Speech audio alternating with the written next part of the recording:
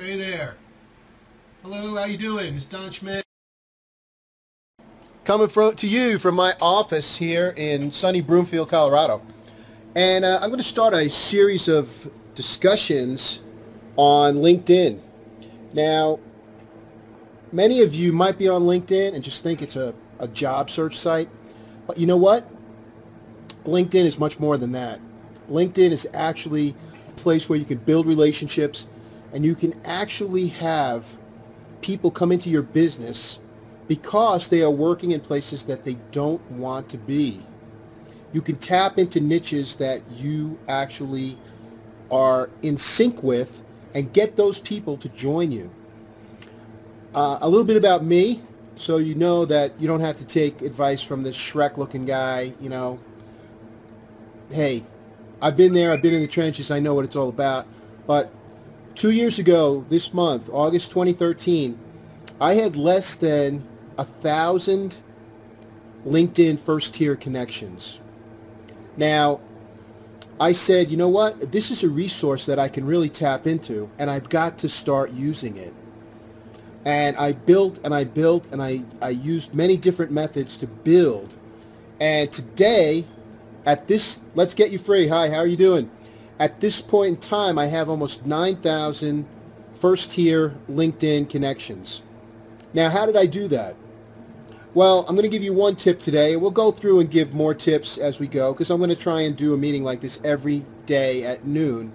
Hi, Gary. And the first thing I did, I started to join groups. I'm a publishing guy, and I started to join groups in the publishing field. Writers groups, editors groups. Hey, pal. And once I did that, once you get into a group, because the one thing that you need to know is that you only have 3,000 invites. You can invite 3,000 people if you actually know them. That's the whole thing. If you know them, you can get 3,000 people to connect with you. Once your 3,000 invites are gone, they're gone. But the thing is, you go into groups. You start commenting on people's posts. You build a relationship. You build a rapport. You start to get to know people in your industry. You start to get to know people who might be unhappy with their industry. And why that's a good thing for me in the business that I'm in now with the blogging and the entrepreneur area is that publishing lays people off all the time. New people in publishing, going to get laid off. Old people in publishing, over 50, going to get laid off. They want to keep it at an age where it's like 40 is the average age. Hey, I don't make the rules. I just report on the rules. You have to be out in front, connecting with people, making sure that you're the person, the go-to person with the information on how to get things done.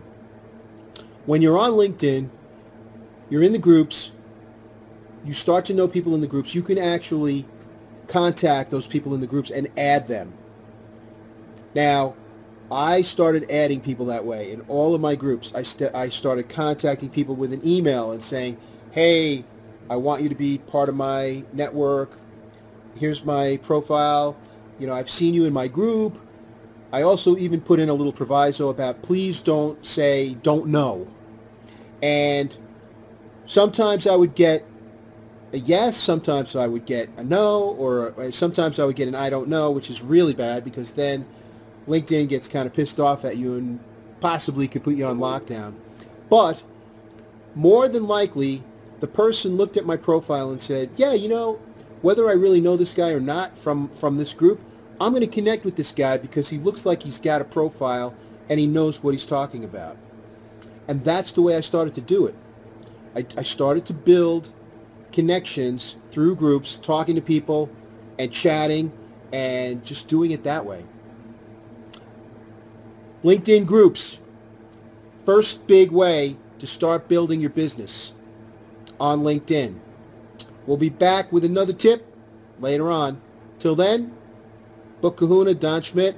I invite you to join me on LinkedIn. Link up with me. Look for my profile, Donald Schmidt. You'll find me. It's a publishing profile. But I invite everyone out there who sees this video to link up with me, get on board, and I'll have more LinkedIn tips and tricks for you coming up in the near future. Till then, take care. Bye-bye.